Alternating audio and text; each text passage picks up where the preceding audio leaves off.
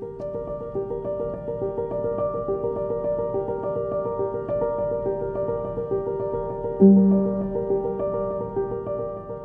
name's Emmanuel. I am a fourth-year law and business student in Trinity College, and this year I am on the committee, so I'm the treasurer for this year. And it's just mostly like involves us kind of trusting God to help us to manage our finances, our money, and not go overboard. But like He's been really faithful this year, so we've been okay. I don't know, I think among all the kind of Christian societies or religious societies on campus, we're probably the most kind of evangelistic, or kind of ones who kind of would try and like get people to come who are not usually like coming. So I think people are kind of interested in what we have to offer and what we have to say. Even in Trinity, where it seems everybody's very like kind of modernist and secular, that people do still like have this longing for kind of a more spiritual dimension to life, and that even if people aren't like always saying it or always advertising it, they do like think about like deep questions about God and who God is.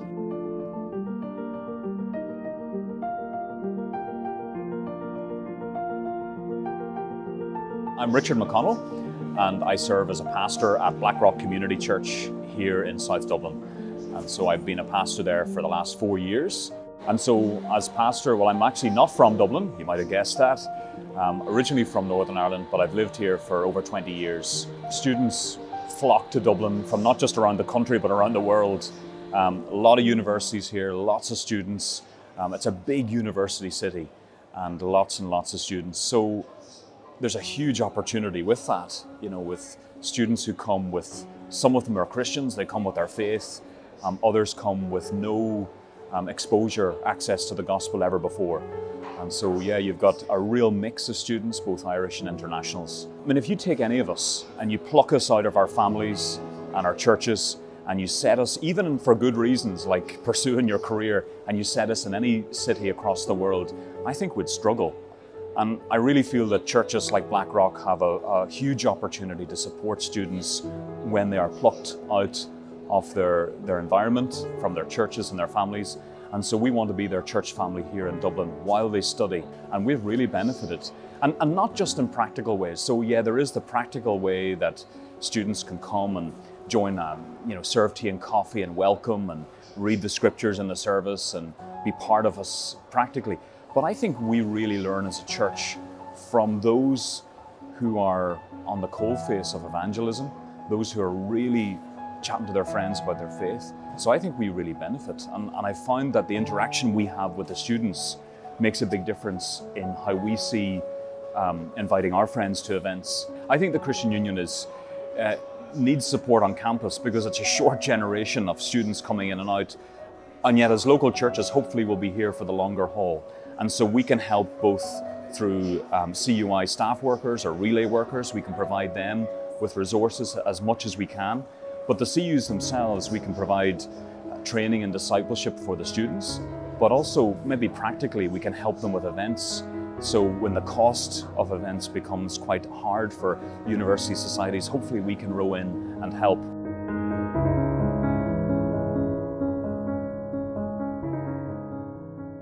Yeah, when you see other people who are Christian, who you've never met before, and they believe the same thing that you believe, and you can talk about God, it just makes God so much more alive and real. So I really fell in love with that, and in love with Christian Union's mission as well, to make God known and make that hope that we have in Jesus known on campus. My committee this year is just so amazing. There are 9 of us, and I'm just so blown away by how different we all are in our backgrounds growing up, and even in the churches that we're in, yet we work so well together and we're so united just because we all have received salvation and we all believe in Jesus Christ. But even like the members in Christian Union, I just love that they get what we're here for, and they're so willing to volunteer, and they're so willing to serve and to bring food, or to help with choir, or to go and do stands and evangelize on campus without me having to like push them or prod them to do it. They really get it, and they really do want to love the people on campus. One of the biggest societies in Trinity is the Phil, which is like a philosophy debating society.